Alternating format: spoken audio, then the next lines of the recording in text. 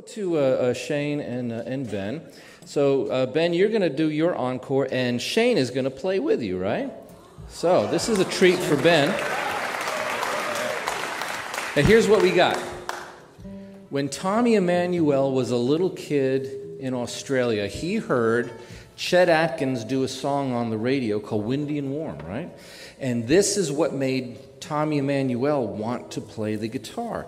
Now, because of Tommy's career, right, Shane, a lot of guitarists now know Windy and Warm, and they make it part of their music repertoire. Absolutely, yeah, it's like a national anthem. Yeah, because of what happened. So Chet Atkins inspires Tommy Emmanuel, who in turn inspires Shane, who in turn inspires Ben. So you two are going to play the song by Chet Atkins that inspired Tommy, Windy and Warm. Why do you like this song? Well, it was one of the first songs that I heard when I got into fingerstyle guitar, and I just fell in love with it, and I learned it. So you're going to play it together, right? Yes, sir. All right, go ahead.